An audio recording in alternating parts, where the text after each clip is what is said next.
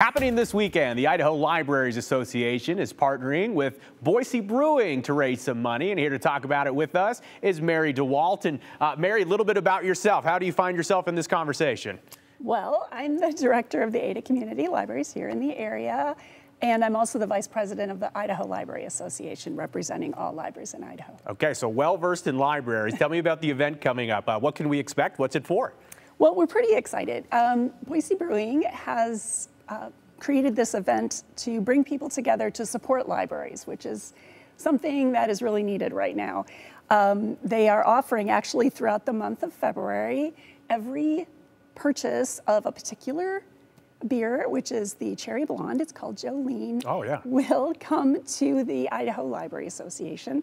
And then on Saturday from 6 to 9, we are having an event at Boise Brewing where library personnel are going to be present, and we're inviting our community to engage with us, chat with us, kind of looking forward to it. There's going to be live music and, of course, the libations. And if you're not into libations, of course, they have alternatives, and there's a restaurant there as well. So yeah, and they have a new and expanded big menu there. And the beer you mentioned, I've actually tried. Oh, okay. It's very good. So if you're looking to go try a good beer, here's a good excuse. I know people will say, all right, it's a fundraiser. We love libraries, but what will the funds be used for? So the Library Association does a lot for Idaho librarians and library staff. We do training.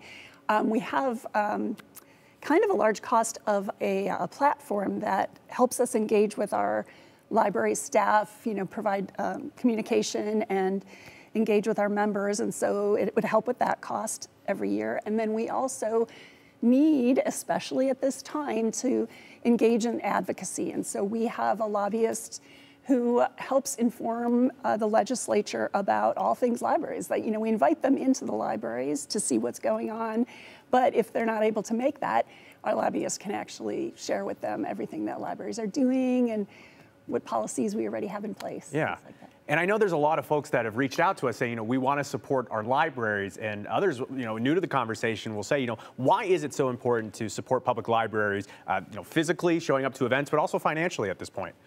Yeah, I mean, not only on this Idaho Library Association level, but your local library definitely can use support. We have some libraries that have incredibly small budgets, $100 a year to add to their collection. And any kind of support that can be provided, especially to those small libraries, is super helpful.